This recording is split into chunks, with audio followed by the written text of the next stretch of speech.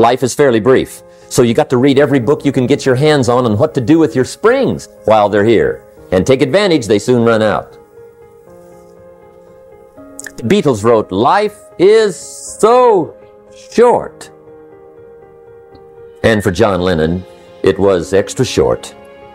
But life is brief. Elton John sings, "She lived her life like a candle in the wind." It's brief. So whatever you're going to do with your life, you got to get at it. Don't just let the springs pass. You got to take care of what you start. They will take it unless you prevent it.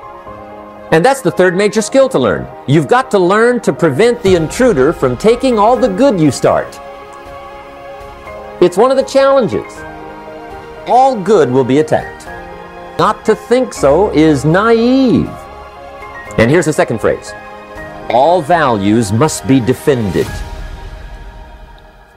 without apology if you do well, and without complaint if you don't. That's maturity. Take full responsibility for what happens to you. It's one of the highest forms of human maturity, accepting full responsibility. It's the day you know you've passed from childhood to adulthood, the day you accept full responsibility. It's not what happens that determines the quality or the quantity of your life. It's not what happens. And the reason is because what happens to about everybody. No different. And I found out that the same things can happen to two different people. One gets rich and one stays poor. Why is that? It's because it's not what happens, but rather it's what you do that changes everything. What happens is about the same. What people do, that's what's different. Somebody says, "Yeah, but you don't understand the disappointments I've had." Come on. Everybody's had their share. Disappointments are not special gifts reserved for the poor.